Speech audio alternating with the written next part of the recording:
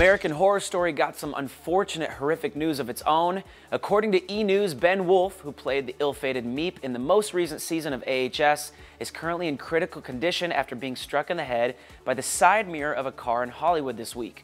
Woolf, who stands 4 feet 4 inches tall, was apparently jaywalking when the car mirror of a passing car struck him in the head. No tickets were issued in the accident. Our thoughts are with Ben Woolf during his recovery. In the meantime, stick with us at Celebified for the latest TV news.